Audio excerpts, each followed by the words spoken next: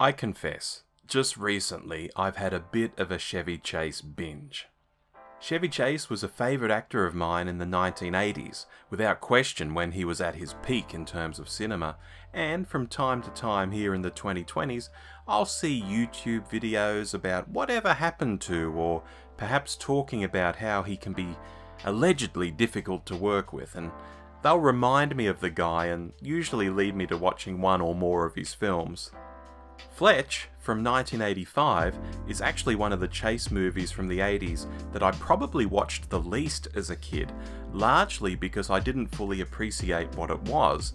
It wasn't as immediately funny and slapstick as The Three Amigos, or as flat-out glorious as the first National Lampoon's Vacation film.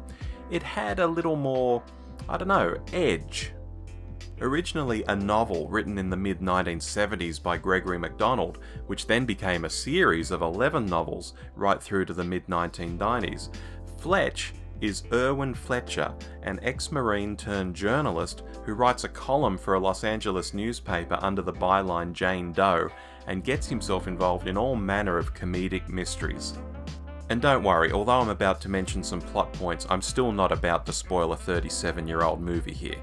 I'm not a monster. The premise of Fletch is that he's working undercover as a drug addict at the beach when he's spotted by a guy who offers him a huge amount of money to murder him in a few days' time, claiming that he has cancer and the insurance will help his family. Intrigued by such a request, Fletch begins to investigate the guy, realising that it may just tie into the story he's already investigating at the beach, which his newspaper editor wants some closure on, and that the local police chief may also be involved in. Where does it go from there? Watch the movie. I think Fletch has aged really well as a film.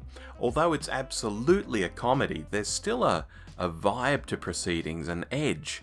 Like I mentioned earlier, there are times where it genuinely feels like Fletch is in serious danger, so it's not just a goofy romp all the way through, although, with Chase delivering his trademark physical comedy and hilarious lines, you're never too far away from a release valve, even when things feel a little too real.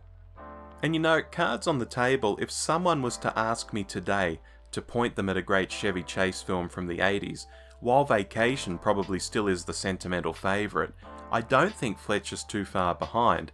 At least for me, it's a very different sort of film to Vacation in terms of storyline, even if Chase's acting shtick isn't too different between both.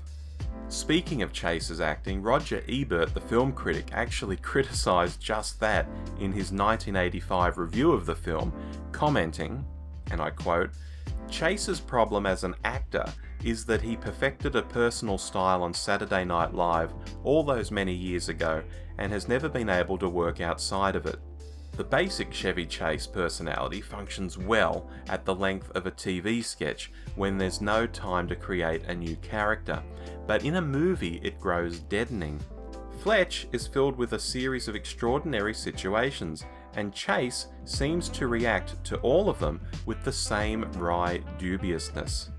Now, personally, I disagree with that. I think if you like that kind of detached vibe in your lead, where they're kind of bemused by what's going on, and as a result come across as quite smart and witty in relation to everyone else, Chase's take on the Fletch character goes down like a cool beer on a hot day.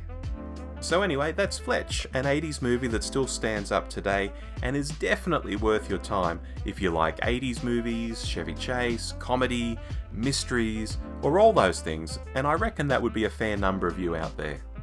By the way, if you didn't already know, a new Fletch film called Confess Fletch started production in mid-2021, featuring Mad Men's Jon Hamm as Fletch, along with his Mad Men co-star John Slattery, although I have no word on who Slattery will be playing. Perhaps Fletcher's editor at the newspaper. Who knows? Something I do know, however, is that Kevin Smith already tried to adapt the novel Fletch 1 back in the 90s without success, but this time around it is very much happening under the eye of director Greg Mottola, who certainly knows a thing or two about comedy, having helmed Superbad back in the day, and will finally be seeing some more Fletch on the big screen, presumably later in 2022. Unfortunately, someone who won't be seeing the new film is Gregory MacDonald, who passed away in 2008 at the relatively young age of 71. I wonder what he'd make of the new Fletch. Anyway, do you remember Fletch? Or even its sequel, Fletch Lives? Are you a Chevy Chase fan? Are you excited about the new John Hamm version of Fletch? Did you even know it was coming? Why not let me know the answers to all of these and more, whatever you want to talk about, in the comments.